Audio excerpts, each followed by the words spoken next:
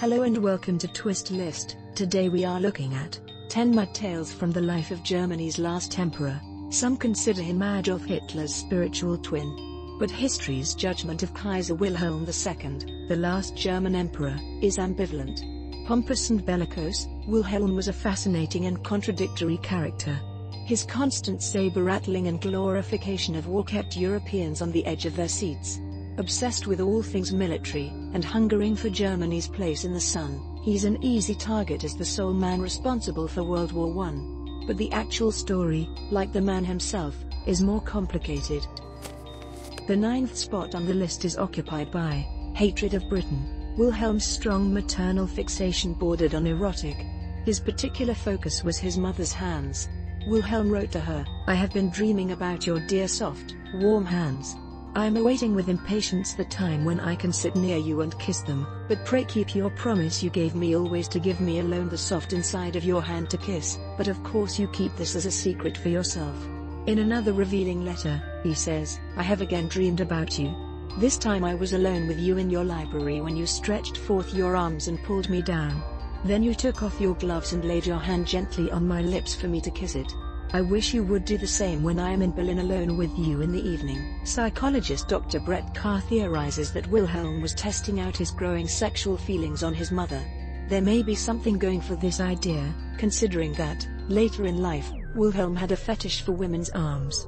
He would slowly remove a lady's long gloves and kiss her arm from fingertip to elbow, but Victoria, Princess Royal of Great Britain, did not reciprocate Wilhelm's devotion. Having had high hopes for Wilhelm, she was very disappointed with her son's disability and made no effort to hide her feelings from him. As a result, the boy was burdened with feelings of inadequacy.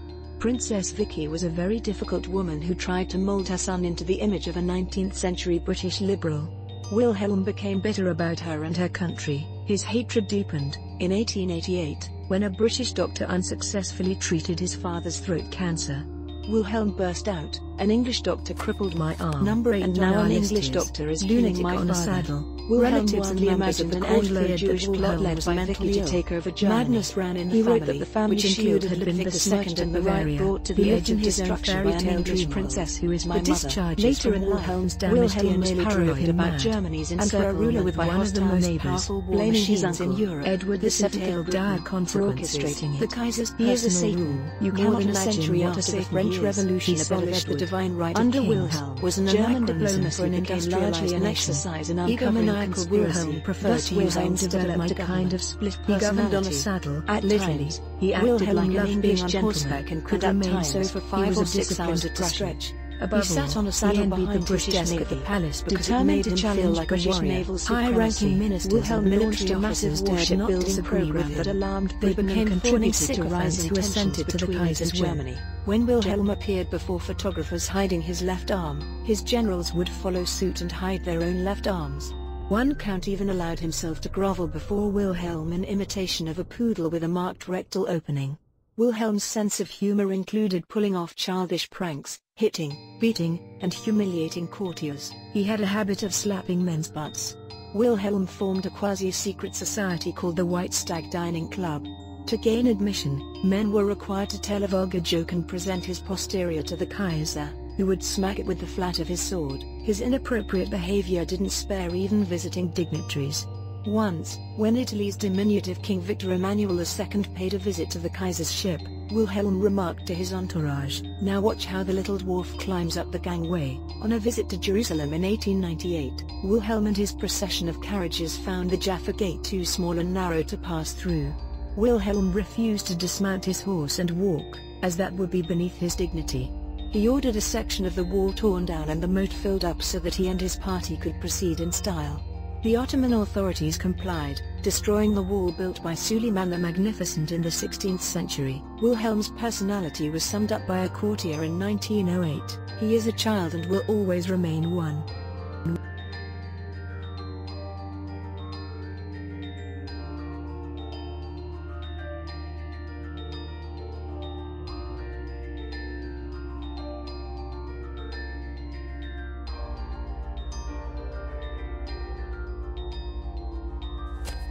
At number 7 we have uniform fetish. Wilhelm's obsession with uniforms was decidedly insane. He had more than 400 military uniforms, but not a single dressing gown, which he considered only suitable for wimps. Wilhelm had a squad of tailors on permanent standby in his palace. He had specific uniforms for every occasion, uniforms for attending galas, uniforms for eating out, informal uniforms for staying in, even uniforms to greet other uniforms. For instance, he would greet an artillery officer wearing an artillery officer's suit, an infantryman in an infantry uniform, and so on. At military parades, the Kaiser wore a helmet of solid gold. During the course of formal receptions, it was not uncommon for the Kaiser to change his wardrobe 5 or 6 times. Whenever he ate plum pudding, he wore the uniform of a British admiral. Wilhelm played the fashion designer with his army's uniforms. The grey coats, tunics, and pants were his ideas. The clothes ill-suited the soldiers. They did not afford much mobility, and the tunics itched in the summer while failing to give warmth in the winter, but Wilhelm liked the style. General Helmut von Moltke worried that the emphasis on outward show and decoration would distract the army from the practical business of actually preparing for war. And so, Moltke lamented, "We deck people with multicolored ribbons as insignia, which only get in the way of handling weapons. Uniforms become more and more flashy instead of camouflaged for war. Maneuvers are now parade-like theatrical productions. Decoration is the order of the day, and behind all this grins the Gorgon head of war."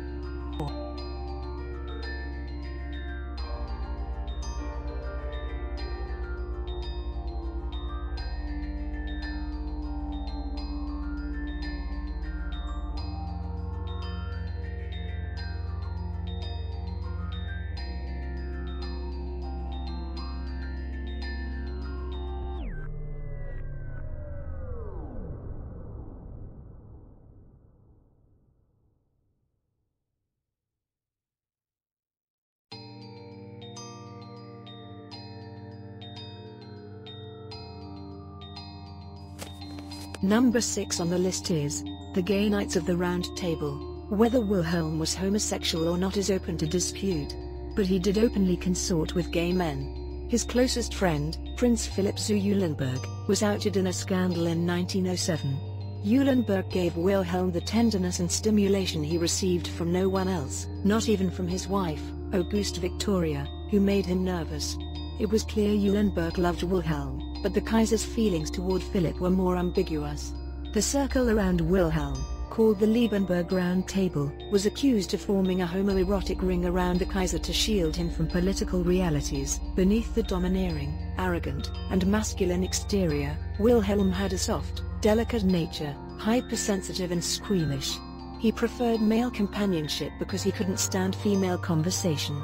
He deemed the etiquette that one should consider in the presence of ladies dreadful and stifling. Wilhelm was happy away from Berlin society and its women and would rather spend time with his regiment at Potsdam and those such kind nice young men in it. While staying with Prince Fürstenberg during a hunting trip in the Black Forest, Wilhelm was entertained by the chief of the military cabinet, who danced in a pink ballet skirt.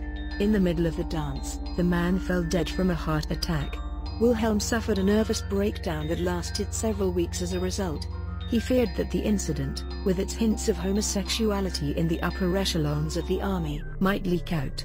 It was successfully hushed up. In World War I, officers were frequently promoted because the Kaiser liked their height and good looks, as if he were choosing models for magazine covers rather than picking out who would lead the army. To attack They New were York mere and ornamentation. Boston. In the Just late as 19th Moltke century, the United States was beginning to flex its muscles on the world stage. US and German interests were already clashing in the Pacific, and Germany feared being excluded from the US-controlled Panama Canal. Wilhelm correctly saw America as a new rival and wanted it to recognize German might and superiority. To put America in its place, Wilhelm authorized Lieutenant Eberhard von Manty to draft plans for an attack on the US. Manty called for an amphibious force of 100,000 men from 60 ships to land on the eastern seaboard. The naval attaché at the German embassy in Washington began scouting for suitable landing places. The first choice of targets were Norfolk, Hampton Roads, and Newport News in Virginia. Troops would take the beachhead at Cape Cod and march on Boston, while heavy cruisers would bombard Manhattan and create maximum panic. Manty was confident of capturing the city. 2 to 3 battalions of infantry and 1 battalion of sappers should be sufficient. The objective of the invasion was to force President Theodore Roosevelt to negotiate a peace deal that would give Germany a free hand in the Atlantic and Pacific Oceans. But it showed just how much Wilhelm was out of touch with reality. Chief of Staff Count Alfred von Schlieffen privately expressed fears about the feasibility of the entire scheme.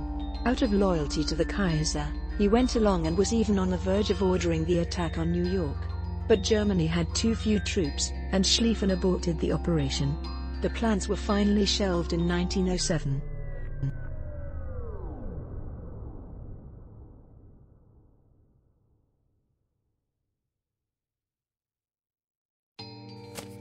Number 4 on the list is the Hun speech. Political correctness didn't quite exist back in pre-World War I Europe, and the Kaiser gets the dishonor of making some outrageous statements that would make any bigot blush. Historian Barbara Tuchman called him the possessor of the least inhibited tongue in Europe. The origin of the anti-Asian phrase "the Yellow Peril" is attributed to Wilhelm. He coined it in the 1880s after dreaming of the Buddha riding a dragon and threatening to invade the West. His paranoia came to the fore again when he informed his cousin, Tsar Nicholas II, that a secret Japanese army of 10,000 men was hiding in southern Mexico ready to seize the Panama Canal.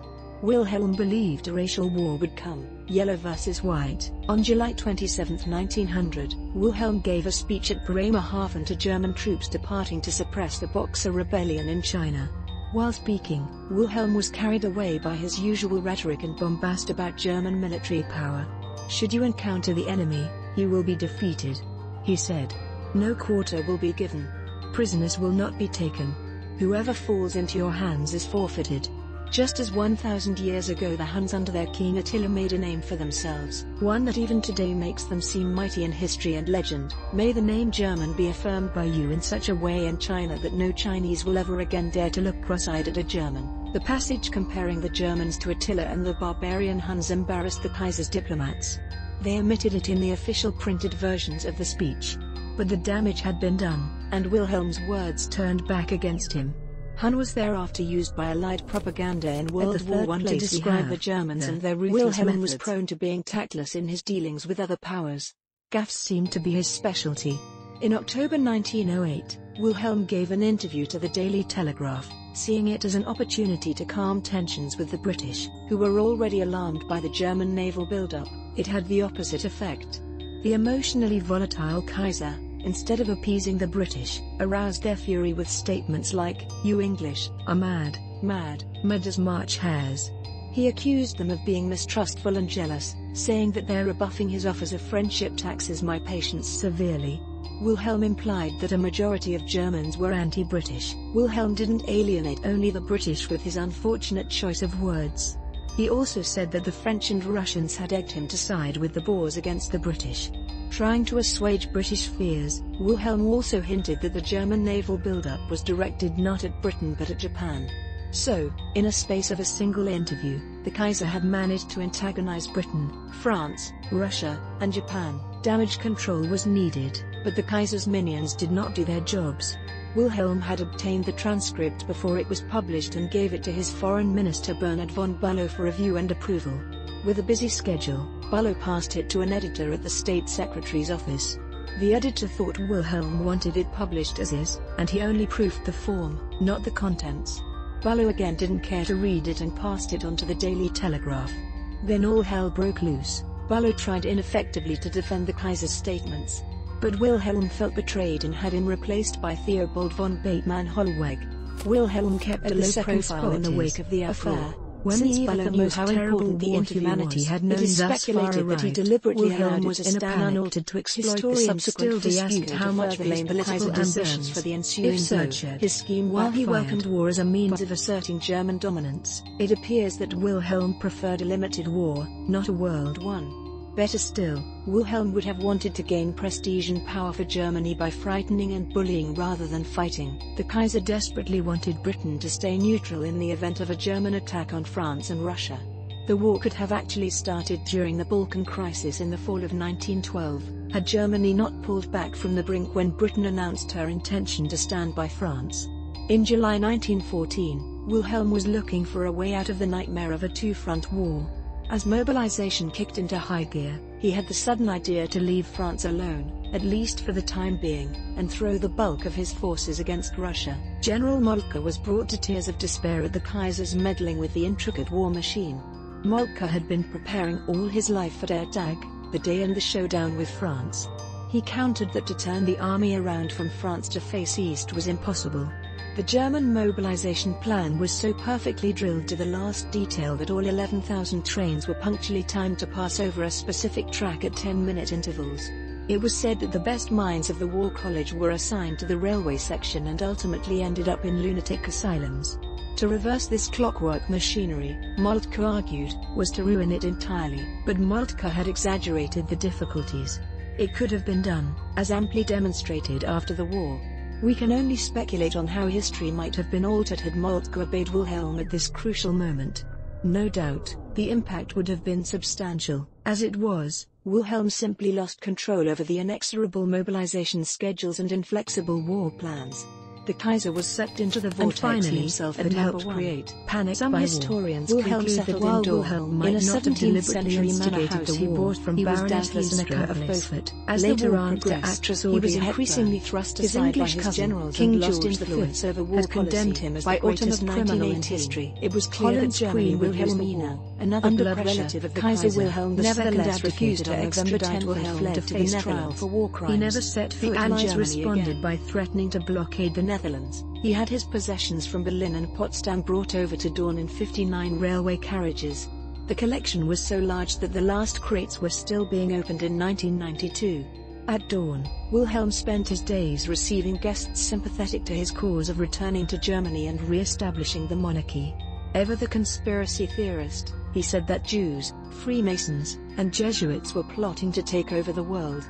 He proposed gassing Jews to end their nuisance. Wilhelm continued his tirades against Britain and France, writing in an article The Sex of Nations that the French were a feminine race, as opposed to the masculine Germans. In 1923, after hearing an anthropological lecture, he concluded that the British and French were racially not actually white at all, but black.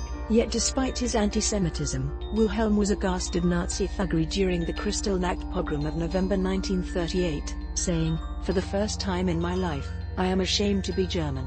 A man of contradictions, indeed. In 1940, Wilhelm was thrilled by the Nazi blitzkrieg and conquest of France, which accomplished in weeks what he hadn't been able to do in 4 years. Apparently still believing that the German army was his private property, Wilhelm sent Hitler a telegram that said, "Congratulations, you have won using my troops." Wilhelm hoped Hitler would restore his throne. Hitler, who disliked Wilhelm, would have none of it. Embittered and disillusioned, the old Kaiser willed that his body not be returned to Germany until the monarchy was restored. He also ordered that no Nazi emblems be displayed at his funeral. The order was ignored. Wilhelm died on June 4, 1941, and at his funeral, Daun was festooned with swastikas. At least he got his other wish. Wilhelm's mummified remains still rest in the mausoleum at Daun.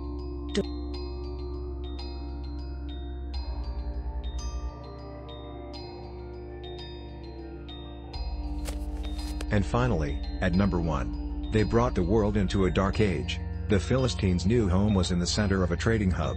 Over the next few years, they would gain some independence from Egypt, and their squabbles and battles with their neighbors would spark one of the most significant moments in human history. The Philistines are believed to have cut off the supply of tin that was being traded around the Mediterranean.